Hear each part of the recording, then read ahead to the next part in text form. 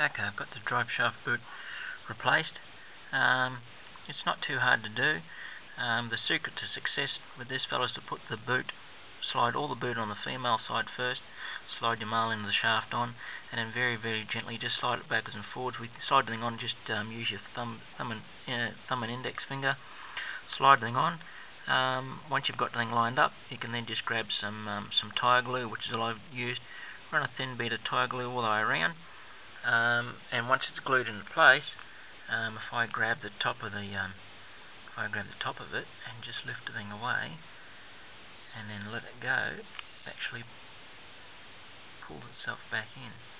See my drive boot stretch, and if I let the thing go, it pulls itself back in on its own.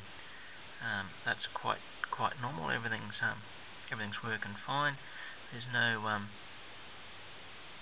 gaps or anything anywhere. There's nowhere for the dust to come in. So that's finished. All it requires now is just for me to pop this fella back on the truck, and it's finished. Thanks.